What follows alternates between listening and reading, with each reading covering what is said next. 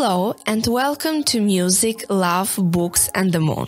I am Altea Kaso and in today's episode I'm going to talk about depression.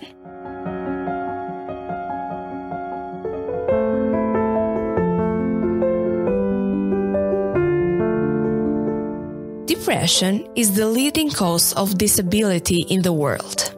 In the United States, close to 10% of adults struggle with depression.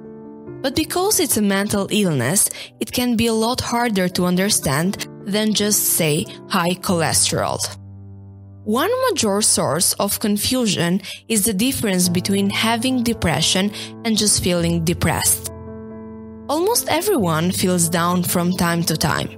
Getting a bad grade, losing a job, having an argument, even a rainy day can bring on feelings of sadness.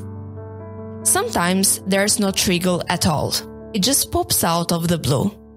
Then things change and those sad feelings disappear.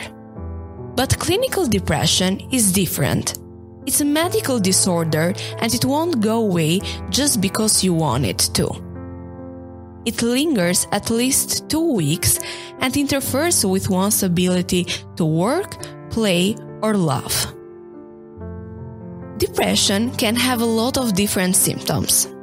A low mood, loss of interest in things you'd normally enjoy, changes in appetite, feeling worthless or guilty, sleeping either too much or too little, poor concentration, loss of energy, or recurrent thoughts of suicide. If you have at least 5 of those symptoms, you qualify for a diagnosis of depression. Depression has physical manifestations inside the brain. First of all, there are changes that could be seen with the naked eye. These include smaller frontal lobes and hippocampal volumes. But neuroscientists still don't have a complete picture of what causes depression. It seems to have to do with a complex interaction between genes and environment.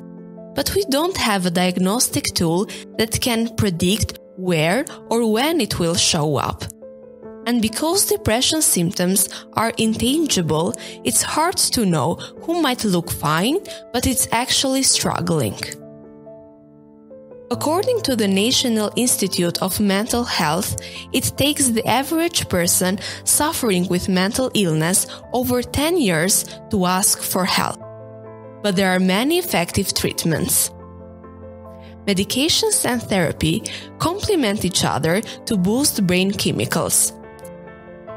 In extreme cases, electroconvulsive therapy, which is like a controlled seizure in the patient's brain, is also very helpful. Other promising treatments, like transcranial magnetic stimulation, are being investigated too. So if you know someone struggling with depression, encourage them gently to seek out some of these options.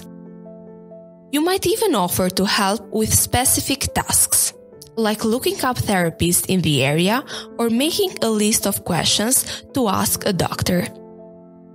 To someone with depression, these first steps can seem insurmountable. If they feel guilty or ashamed, point out that depression is a medical condition, just like asthma. It's not a weakness or a personality trait, and they shouldn't expect themselves to just get over it, any more than they could will themselves to get over a broken arm. If you haven't experienced depression yourself, avoid comparing it to times you have felt down. Comparing what they are experiencing to normal, temporary feelings of sadness can make them feel guilty for struggling. Even just talking about depression openly can help. For example, research shows that asking someone about their thoughts actually reduces their suicide risk. Open conversations about mental illness help erode stigma and make it easier for people to ask for help.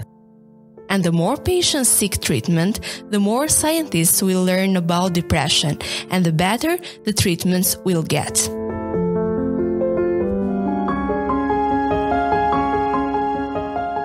Thank you for listening, and please don't forget to take care of yourself and love with all your heart.